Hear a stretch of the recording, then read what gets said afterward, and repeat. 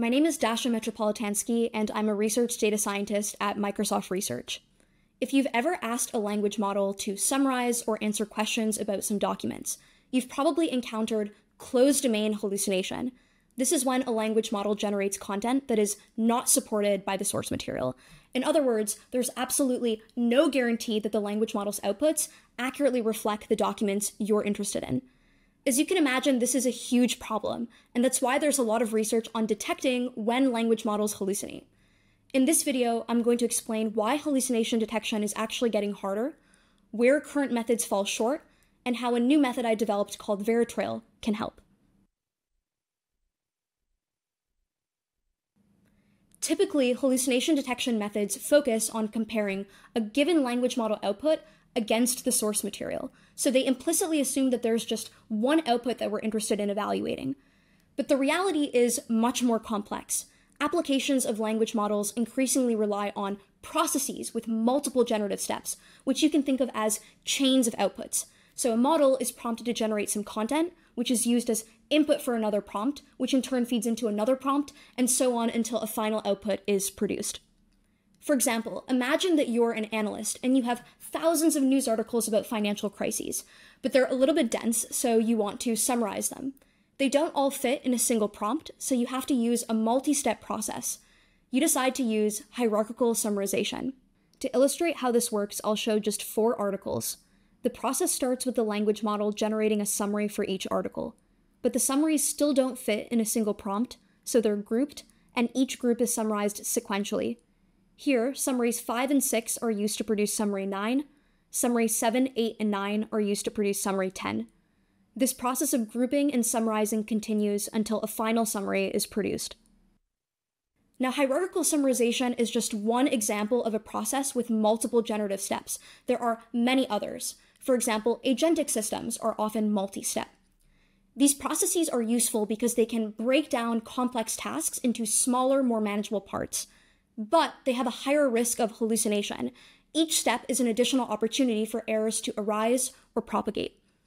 Since hallucinations can be introduced at any point in the process, I would argue that it's not enough to just answer the question, is the final output hallucinated? We also want to know where the hallucination came from, or if the final output isn't hallucinated, how did we get from the source material to the final output? These questions hint at what I call traceability. Traceability has 2 parts. The first part is provenance. If the final output is not hallucinated, we should be able to trace its path through the intermediate outputs to the source material. The second part is error localization. If the final output is hallucinated, we should be able to trace where the hallucination was likely introduced. Now, in order to provide traceability, we can't just compare the final output against the source material. We need to use the intermediate outputs as well. But current hallucination detection methods don't distinguish between intermediate outputs and the final output. In fact, there's not really any notion of evaluating processes as a whole. And that's why I created VeriTrail, the first closed-domain hallucination detection method designed to provide traceability for generative processes. One key idea, which you can see in this diagram, is that we can represent a generative process as a directed acyclic graph.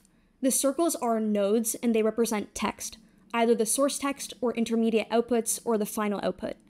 The arrows are edges and they represent input-output relationships. For example, Article 1 was an input for the prompt that generated summary 5. Each node is also assigned a stage, which reflects its position in the process, so articles, article summaries, and so on. VeriTrail takes in a graph representing a completed generative process, and its goal is to determine whether the final output is fully supported by the source text. Now, the final output is usually packed with information, so we start by extracting claims, using a system I developed called Claimify. We'll drop a link in the description, but in a nutshell, claims are simple factual statements. For example, this paragraph about the collapse of several US banks contains the sentence, "Notable examples include Silicon Valley Bank and Signature Bank, the largest and second largest bank failures in American history, respectively." There are at least 2 claims here. The collapse of Silicon Valley Bank is the largest bank failure in American history, and the collapse of Signature Bank is the second largest bank failure in American history. These claims will be verified separately. We'll focus on the first one about Silicon Valley Bank. Next, VeriTrail identifies the nodes that were used as inputs for the final summary, nodes 9 and 10. These nodes are split into sentences, and each sentence is assigned a unique ID. Then a language model performs evidence selection, which means it returns the IDs of sentences that strongly imply the truth or falsehood of the claim.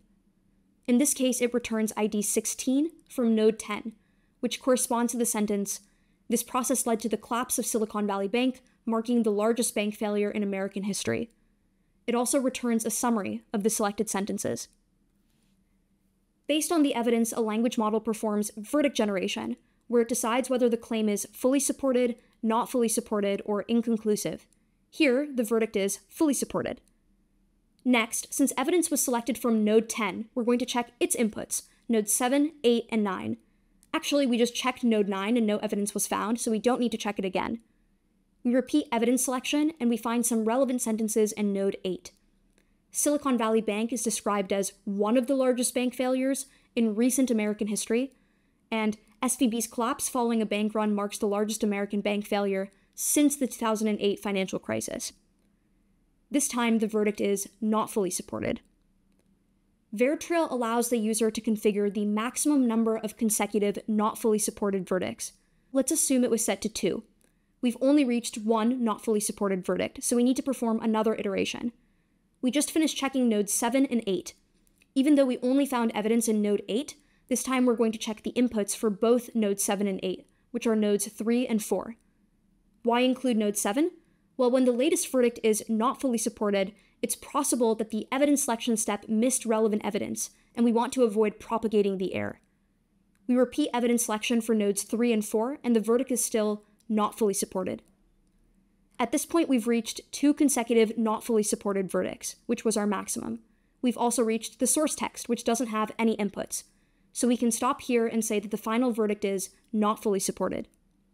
That's an example of how VeriTrail detects hallucination. Well, you might have noticed that VeriTrail narrows the search space as it traverses the graph, and it does this in reverse. So it starts from the final output and it moves towards the source text. This means that VeriTrail tends to verify a smaller proportion of nodes the closer it gets to the source text. Nodes closer to the source text tend to be larger. So for example, an article should be larger than its summary. So verifying fewer nodes closer to the source text generally reduces cost. We've benchmarked this process against some common detection methods, like natural language inference models and retrieval augmented generation, and we found that VeriTrail outperformed these baseline methods. For more details, you can see our paper, which we'll link to in the description. Well, let's start with error localization.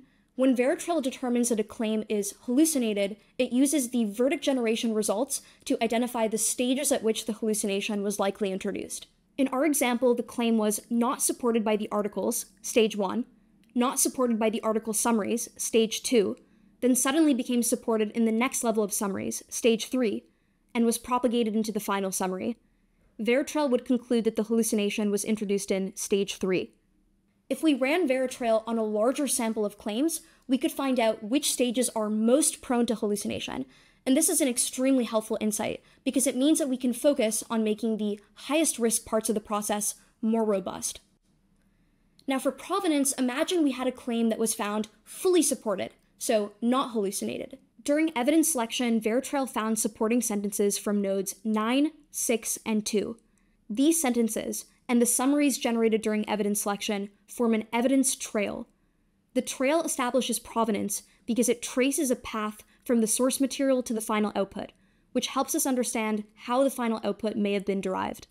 Another benefit of the evidence trail is that it makes it easy for a human to double-check VeriTrail's verdict. Instead of having to read through all of the nodes myself, I can just check the evidence trail. All right, taking a step back, if there's one key takeaway I want to leave you with, it's that language models are being used in increasingly complex ways, as multi-step processes instead of one-off prompts. I would argue that as complexity increases, so does the need for transparency, and that's exactly what VeriTrail is designed to provide. If you have any thoughts, suggestions, ideas, please leave a comment down below. I would love to hear what you think. Thanks so much for watching.